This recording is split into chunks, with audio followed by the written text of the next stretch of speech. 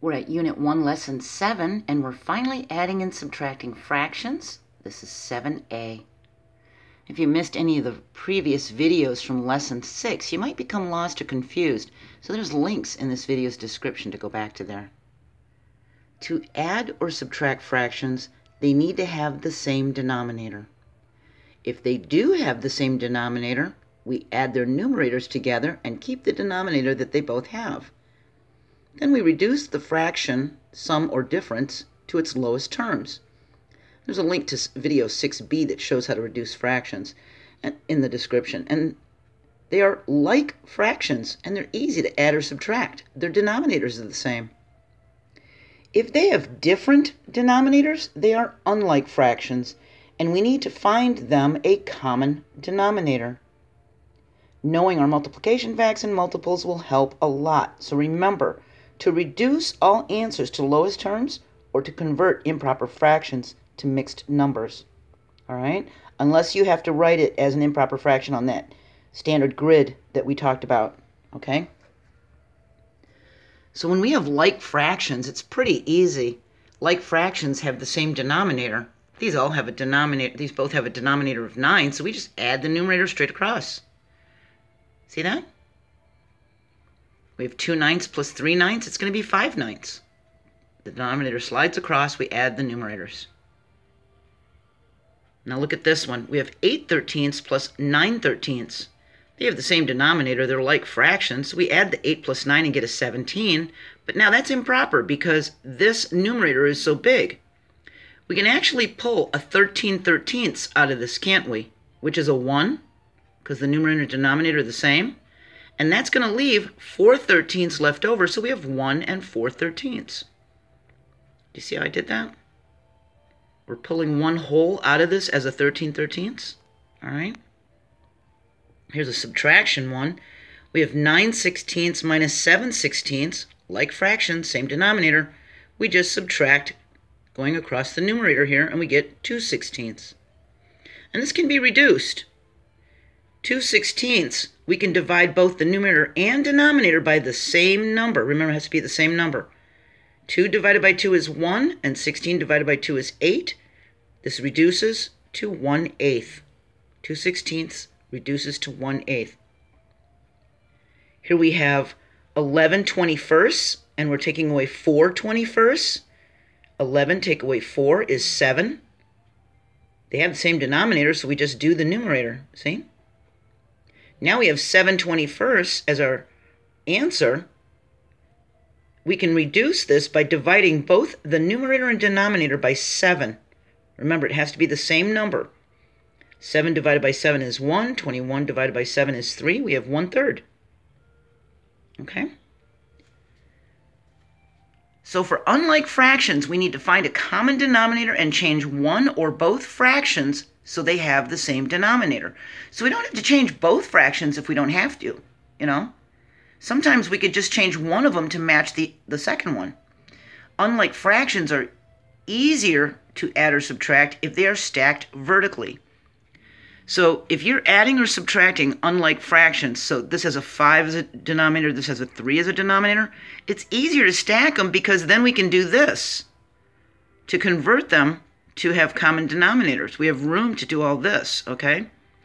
So when we have 3/5 and 2/3 and we want to add them, we make our list of multiples for the 5 denominator.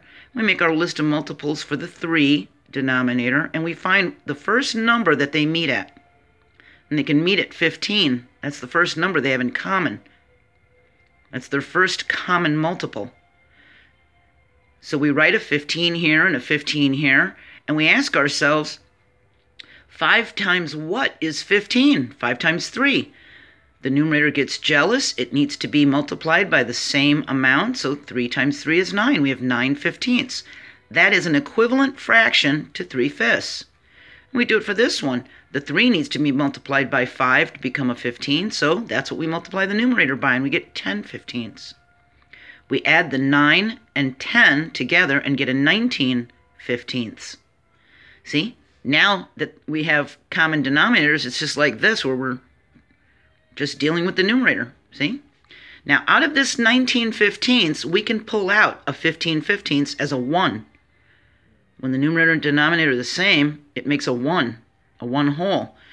And that's going to leave 4/15ths left over, so we have 1 and 4/15ths. Let's try another one. Here's a subtraction one. We have 13/15ths, and we want to take away 3/10ths. We make our list of 15 multiples, because that's the denominator. 15 times 1 is 15. 15 times 2 is 30. 15 times 3 is 45. 15 times 4 is 60. We do it for the tens, 10, 20, 30, 40. We find their lowest common multiple. The one they have in common that is the smallest number, and we have a 30. So that's going to be our denominator. So what does 15 need to be multiplied by to be a 30? Well, a 2. So 13 wants to be multiplied by 2. That's a 26. So 13/15ths equivalent fraction is 26/30ths. 10 needs to be multiplied by 3 to become a 30. So the 3 wants to be multiplied by a 3. That's a 9. Now this is subtraction. We do 26 minus 9. We get 17/30ths. And that's reduced as far as it can go, because 17 is a prime number. Okay? All right. Let's try another one. Here's an addition. We're going to add 3/8 and 1/4. So for this case, we wrote our multiples of 8 and our multiples of 4, and we can see they can meet at 8. So he doesn't need to change at all. This is the only one that has to change. See, so sometimes one of them doesn't have to change. They can meet at that one's denominator. So he stays the same and just slides across. 4 times 2 is going to give us a denominator of 8. So 1 wants to be multiplied by 2. We have 2/8. Now we can add them. 3 plus 2 is 5, and we have 5/8. And that's reduced as far as it can go. Let's try this one. We want to add 7/8 and 9/16. Well, when we write the multiples of 8 and 16, we see they can meet at 16. That's the smallest number they can meet at. So this one doesn't need to change. He's just going to scoot over this way and stay 9/16. We ask, what does the 8 need to be multiplied by to become 16? A 2.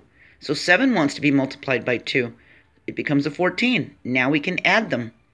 Got to pay attention to our sign so we don't actually accidentally add when we're supposed to be subtracting, or vice versa. So we're adding 14 and 9. We get a 23.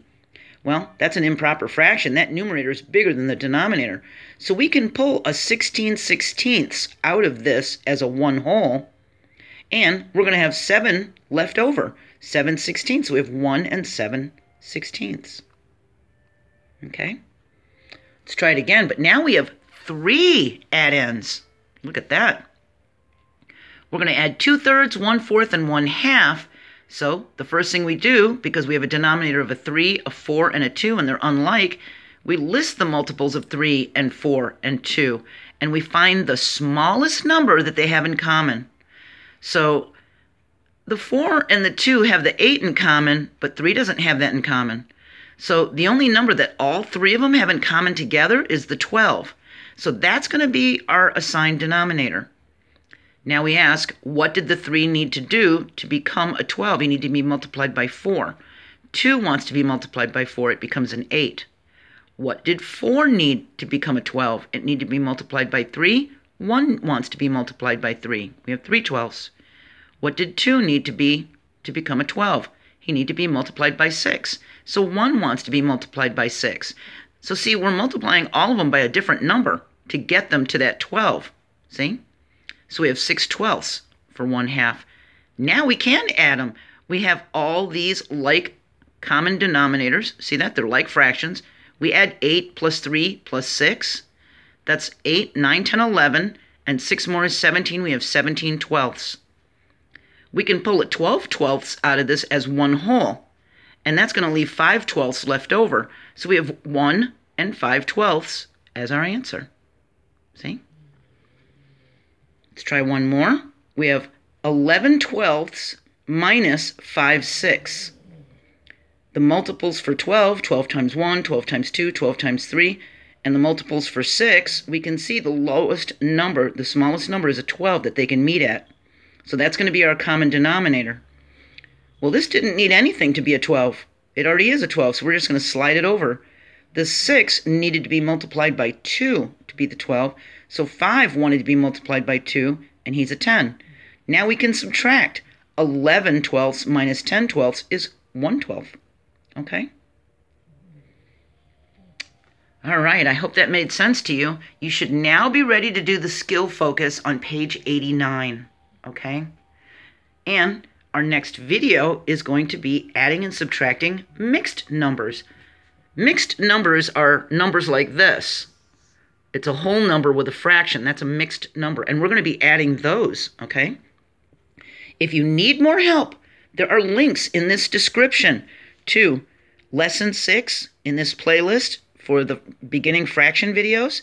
And there's going to be links to the Grade 4 and Grade 5 math for adding and subtracting fractions, okay? I hope you're having a great day, and I hope you keep trying. Don't quit. If it starts getting too hard, don't quit. Just retreat and regroup and try again, okay? I believe in you, and I'll see you next video. Bye.